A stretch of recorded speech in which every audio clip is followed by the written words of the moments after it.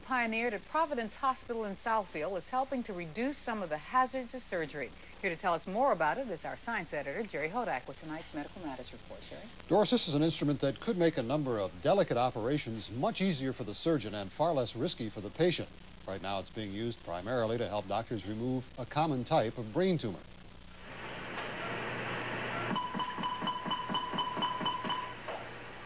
No, that familiar sound is not signaling a doctor to call his office. Rather, it's warning a surgeon that he's in danger of injuring a critical nerve in his patient's brain.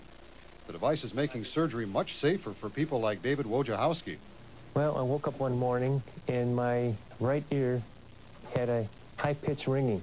Tests eventually revealed that David Wojciechowski had a non-cancerous tumor growing inside his inner ear. It was on his right side and had already begun to press on his brain. The technical name for it is acoustic neuroma.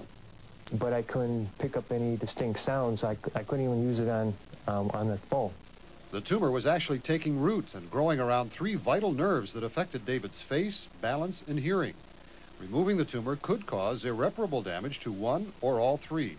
Depending upon the involvement of tumor to the facial nerve can be varying degrees of injury to the nerve. And it's the goal of the surgeon to try and reduce the amount of injury while peeling the tumor away. Here's what can happen if the facial nerve is damaged. Muscles in the eye and face become paralyzed. Speech and swallowing are difficult, and there's a risk of blindness. That's what this revolutionary new device was designed to prevent. Before surgery, tiny needle electrodes are placed into facial muscles in several spots. These in turn are connected to the monitor, which is actually a mini computer. Whenever the surgeon touches, pushes, or pulls on the facial nerve, the monitor begins to sound an alarm.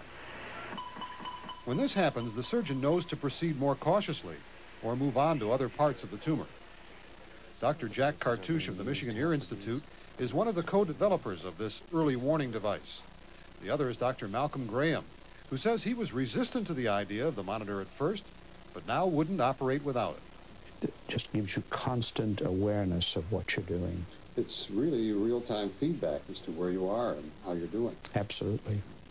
Using the new monitor, Dr. Kartush was able to remove the tumor from David Wojciechowski's inner ear without injury to his facial nerve. The hearing and balance nerves were affected, however. I'm about 95% of my balance back.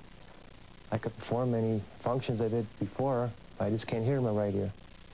None of these devices that are just being developed are perfect, but devices like this do help reduce the risk of facial nerve paralysis. It's believed that this new monitoring technique can be adapted for use in a wide variety of operations, and in the future it may play a significant role in reducing the risks of surgery to the thyroid, heart, and spinal cord. Optimism. That's good. Thanks, Jerry.